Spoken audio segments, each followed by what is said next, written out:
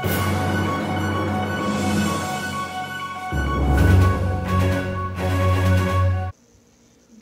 morning, Falcons, and welcome back to ASB TV News at 9. Now, let's get started right away, shall we?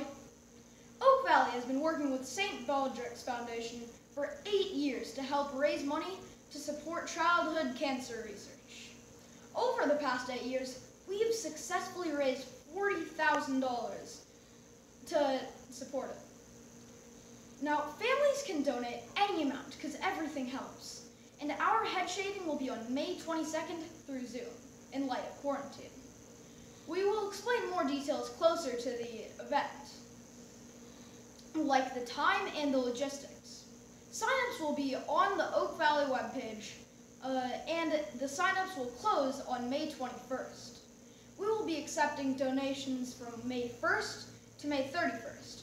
We look forward to keeping this OVMS tradition alive and helping others who need our support more than ever. Thank you. Now let's take it over to Elliot with information about the mask drive. All donated masks will be heading to hospitals. We would like to inform you guys about our mask drive. It'll be the week of May 11th. There will be a box in front of the Welcome Center that you can drop your masks off on either Monday, May 11th or Wednesday, May 13th.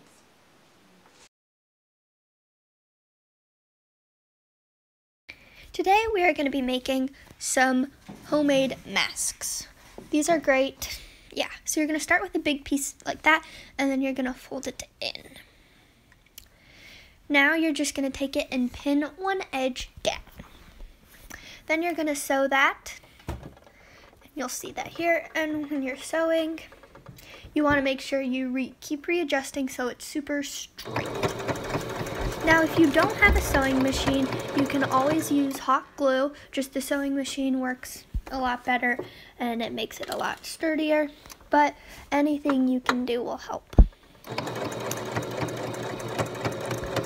Also, if you have thinner fabric, I suggest folding it over a few times and then doing this, so then this is how we make the straps. I cut a t-shirt and then I'm gonna cut all the way along and then I'll cut it again, and then here it is. You're gonna place it down on one side and fold it over with equal lengths on either side, and then I suggest pinning one side down again just to make it an easier sew. And then you're gonna sew it, keeping it straight. Make sure the two strings are hanging down on either side and do not get sewn because that can screw up the entire thing. See that? And then once you get a pretty sturdy line and everything is kind of conjoined, you can take the pin out because it no longer serves a purpose and it'll mess up the sew if you continue to sew with it in. And you're going to pull it out, cut the string, blah, blah, blah, yada, yada, yada. Okay, now you're going to take it and fold in the edges like that and then fold it back up. Now once you do that, you're going to pin in one side and then sew that side again.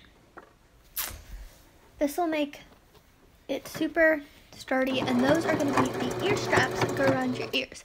Since the string I used is very stretchy, I like to get it very close to the edge of the mask so then it won't fall off and be too long. But if you're using something like a shoelace maybe or a ribbon, I suggest making it a little bit longer so then it fits around your face. You can also use two strings if you want instead of just that one long one, but that could be more work and you don't want to. If you're just trying to make the masks, it's the same thing, so it doesn't really matter. Okay, now I have your final product mask, and I'm just gonna here show you snipping off all of the loose strings that did not go in, that were on the edge. And like I said again, you can always use hot glue because if you don't have a sewing machine, and now there's me modeling it, it fits great. You see the nice ear strap